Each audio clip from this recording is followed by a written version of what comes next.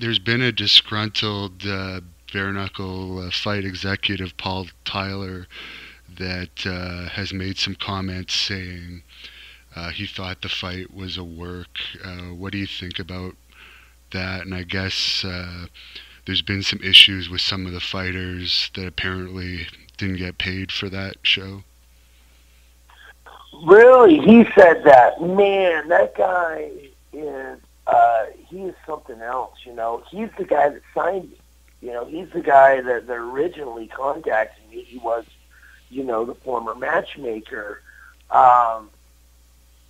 You know, I think at this point, you know, and then with Boss Rutan and his press release, it's gotten about as bad as it can get. I mean, the mudslinging, you know, the things that I've heard, I mean, if any of the things I've heard about him are true, you know, it's unfortunate. But, you know, I always felt that me and him personally were on good terms, you know.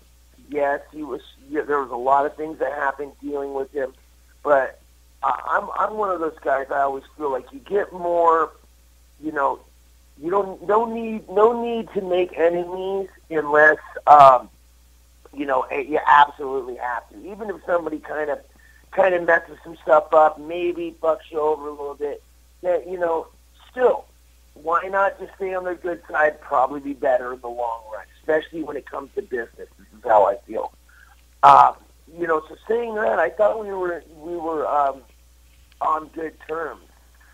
But it really sounds like what I've been hearing, you know, the things I've been hearing about that guy are just really pretty terrible.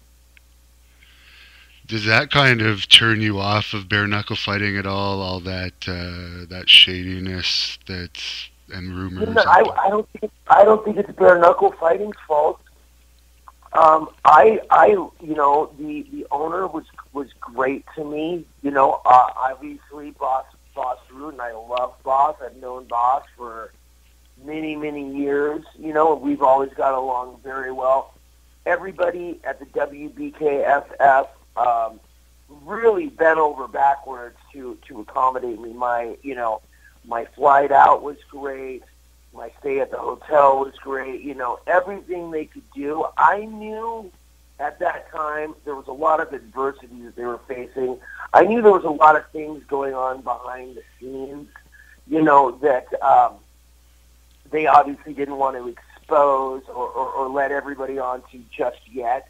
You know, so I kind of left it alone. You know, I didn't ask, you know, if they're not going to tell you why ask kind of a thing, you know, but I did sense that, and you know, after seeing the press release and after kind of understanding a little more about, you know, everything that was going on, you know, I feel like, you know, the company is a great company. You know, the majority of the people there are wonderful. It's just, you know how it goes, man, one bad apple. It definitely did not look like a worked fight at all.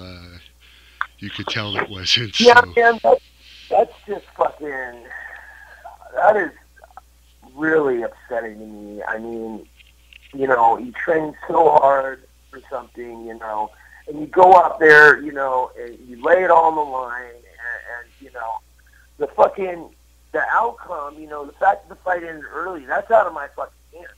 I mean, I broke my knuckle on the side of his fucking head. I hit him hard. You know what I'm saying? Like, I don't think anybody could have got back up.